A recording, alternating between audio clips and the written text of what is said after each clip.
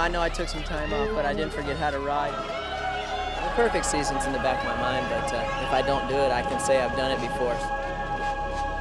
Ricky Carmichael has been absolutely perfection this year on the outdoor season. Ricky Carmichael picks up the magical 100. Undefeated in 2004 is Ricky Carmichael. That's where all the pressure is. When you're sitting on the line and you made it this far, you're like, we can't screw it up now. This is it. Ricky Carmichael wraps up not yet another moto, another title, another overall, but the perfect season comes to a conclusion. Your winner from Glen Helen, Ricky Carmichael. I'm so happy. I was almost in tears the last lap, and I had a lump in my throat for sure. It's amazing.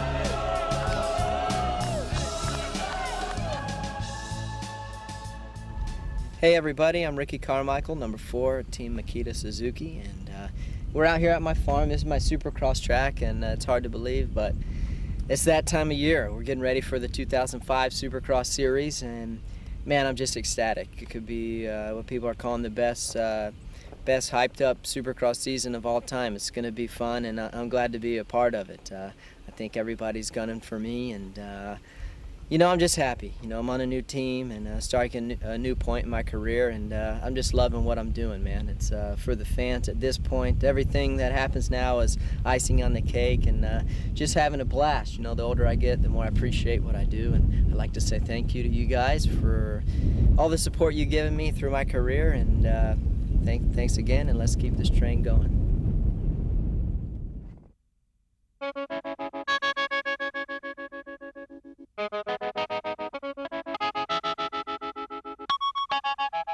You know, as easy as it may have looked to some people, it's always hard. You know, you got guys chasing you down, and I had to ride hard all the time. You know, for the most part, at least the first half of the race.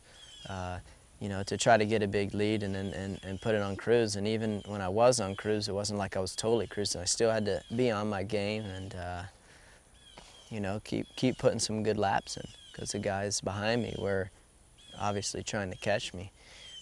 But you know, I knew in my heart that to myself I was the favorite to win the title, but I didn't think that I would do it in the fashion that I did. You know, I never really, you know, try to put too much pressure on myself with the perfect season, because you know, it just weighs on you, makes it a long season. So I tried to really push it aside and just take every race, you know, one at a time. Each race, one at a time. Every single moto is a new race, and that's how I really dealt with it, and try not to pressure myself.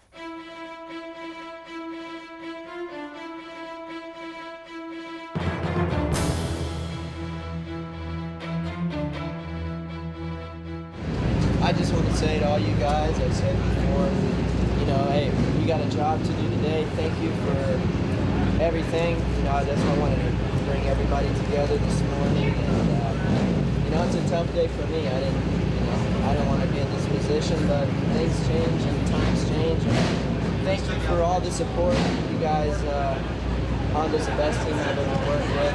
You guys are a bunch of great people. You know, I've built really good relationships with you guys. And, you know, as much as everybody on here has a part, and we wouldn't have the success that we had without you guys, or I wouldn't for sure. And I just want to say thank you, and let's keep our heads up today and try to win another race and get the second perfect season. And just thank you to everything that you guys do. Yeah. You guys are awesome. And I want to get everybody together by this bike, and I'll make photos. And we have 2 of them when they get rid of Ugly guys in front.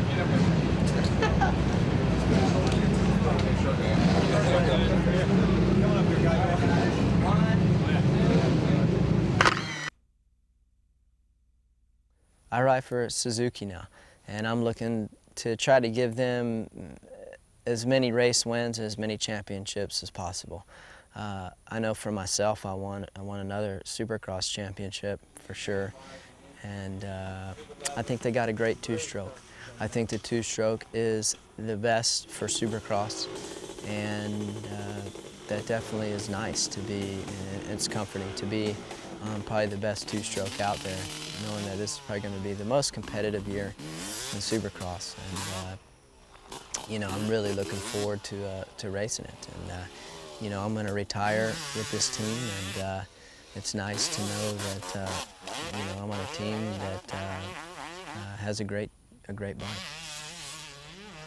You know, going from Honda to Suzuki, you know, Suzuki, the team is, you know, you're kind of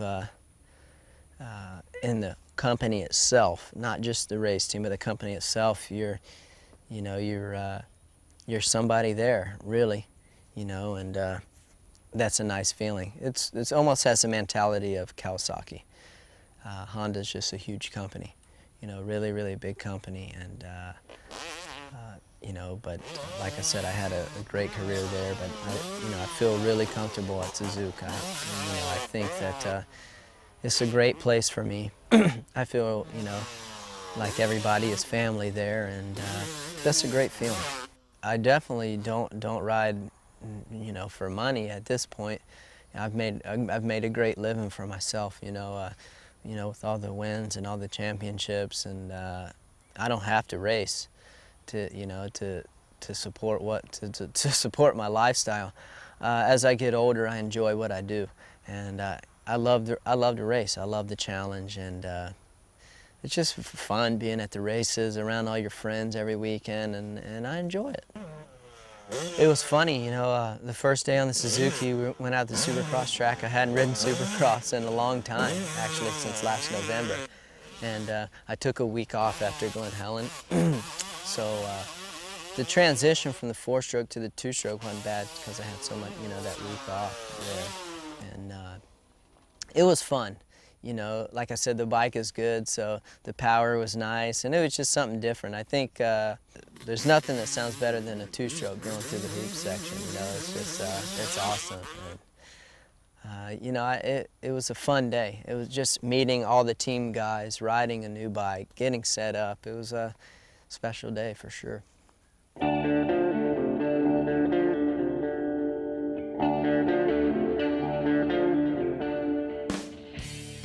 I'm sure, you know, just because if we're going to the outdoor event, you know, I think I'd be you know, I'd be the guy. But since I haven't raced Supercross in a year now, and Reed has the title, I think, you know, definitely they're counting on other guys to win. But yeah, I'm sure if you ask different people, they'll have their, you know, their own sayings. But you know, I'll take being the underdog. That's fine. You know, I've been at the top of the boat for a long time now, and underdogs, it's fun sometimes. Let the other guys take all the load for a while. I think I'm in the best position to win the title if, you know, you look at my program and look at the team, and you know, I got a lot of experience, and that's what I'm going to put to work for me this year.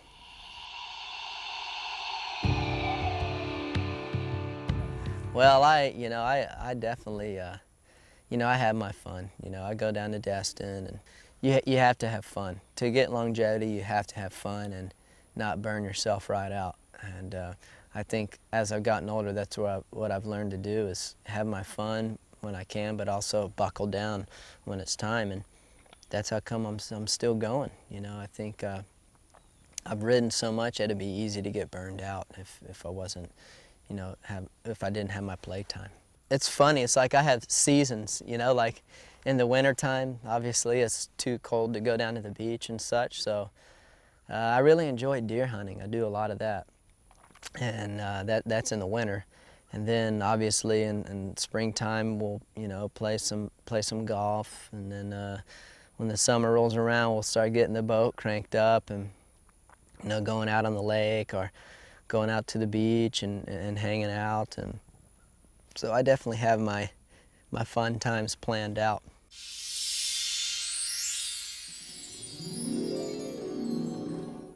Second best. Probably second. If I'm second best, I'd have to say, shoot, man, that's a great question. It's probably second best at cycling. You know, that's probably what I do the most besides ride. Just do a lot of cycling, road cycle. I don't know what I'm going to do when I retire.